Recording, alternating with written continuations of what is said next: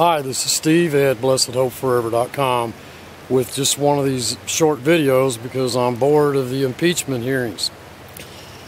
I just want to read a few verses and then I want to ask a question. I'm going to follow this up with what I believe is a relevant question. 2 Corinthians chapter 5. Therefore, from now on, we recognize no one according to the flesh, even though we have known Christ according to the flesh, yet now we know him in this way no longer. Therefore, if anyone is in Christ, he is a new creature. The old things passed away. Behold, new things have come.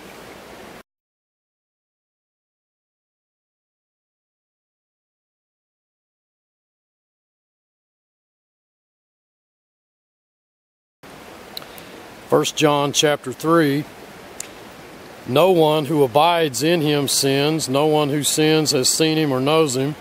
Little children, make sure no one deceives you. The one who practices righteousness is righteous, just as he is righteous. The one who practices sin is of the devil, for the devil has sinned from the beginning.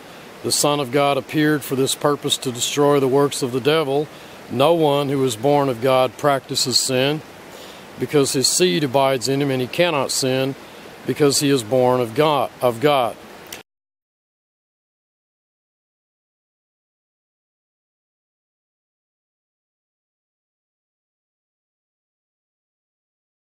John chapter 6, it is the Spirit who gives life, the flesh profits nothing. The words that I have spoken to you are spirit and are life. But there are some of you who do not believe, for Jesus knew from the beginning who they were who did not believe and who it was that would betray him. And he was saying, for this reason I have said unto you that no one can come unto me unless it has been granted him from the Father.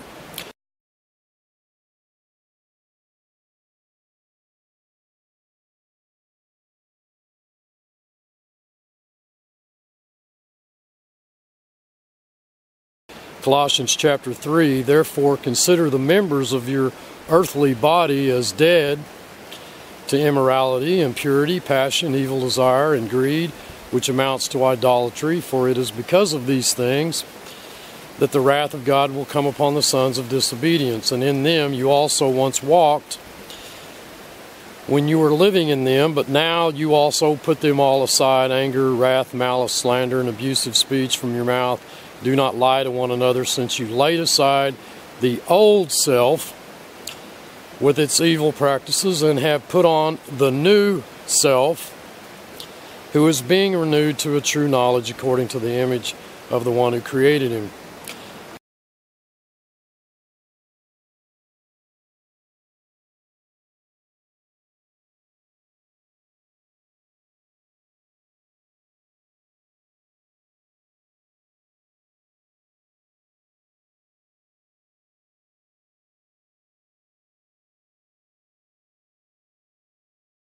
In Galatians chapter 6, do not be deceived, God is not mocked.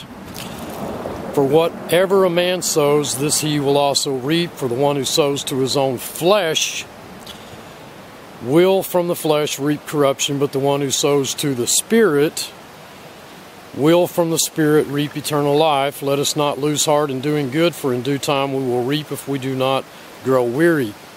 So then, while we have opportunity, let us do good to all people, and especially to those who are of the household of the faith. See with what large letters I am writing to you with my own hand. Those who desire to make a good showing in the flesh try to compel you to be circumcised, simply so that they will not be persecuted for the cross of Christ. For those who are circumcised do not even keep the law themselves, but they desire to have you circumcised, so that they may boast in your flesh. But may it never be that I would boast except in the cross of our Lord Jesus Christ, through whom which the world has been crucified to me and I to the world. For neither is circumcision anything, nor uncircumcision, but a new creation.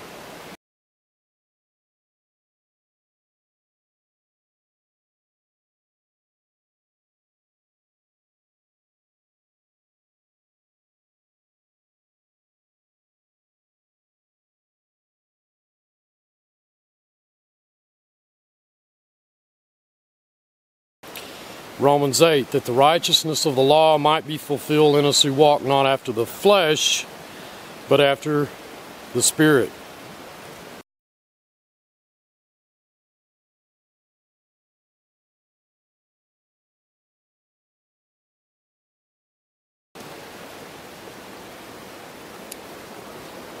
So here's my question. Given the fact that we're no longer a single-natured individual like we were before we were born again, but we were made a new creation, unlike the non-believer who now has two natures, an old man and a new man, an old man that can do nothing but sin, which is the flesh, and a new man that cannot sin because his seed abides in us, and therefore we cannot sin.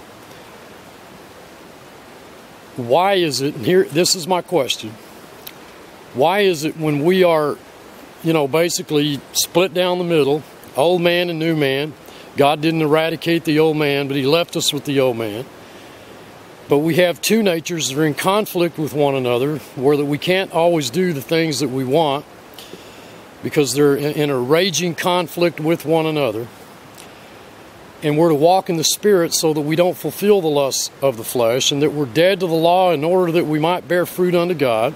Why is it? This is my question. Why is it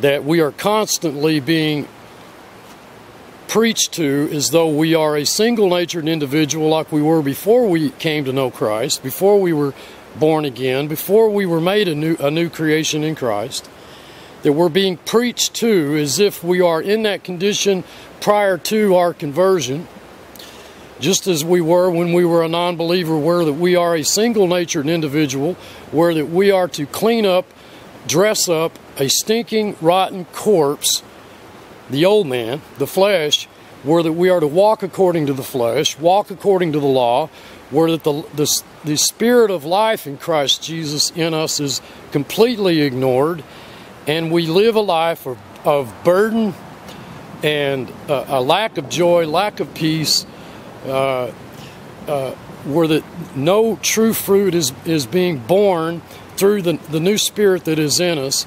We're not walking according to the Spirit, but we're walking according to the flesh. That's my question. Why is it? Why is it that modern Christianity wants us to dress up a rotten, stinking, dead corpse of an old man to make it look good toward, before God, as if somehow that is our Christian service? That's my question. Just something for you to think about. This is Steve. Love you all. I truly do. Thanks for watching.